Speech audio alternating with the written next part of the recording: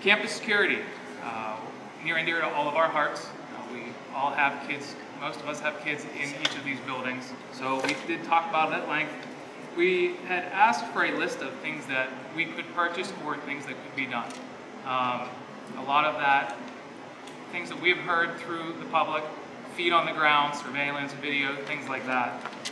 So obviously, these are tough times. We really want to do everything that we can and be creative, just like everybody else.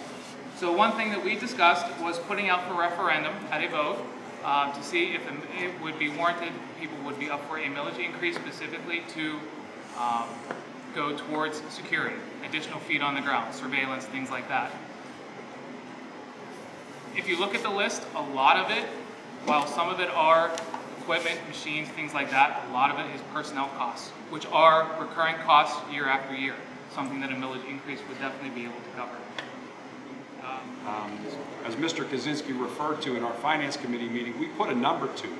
We put a number to it, and it's all about money. At some point in time, everybody wants to be as safe as we could possibly be, and how we can be creative when we do that and be smart about it.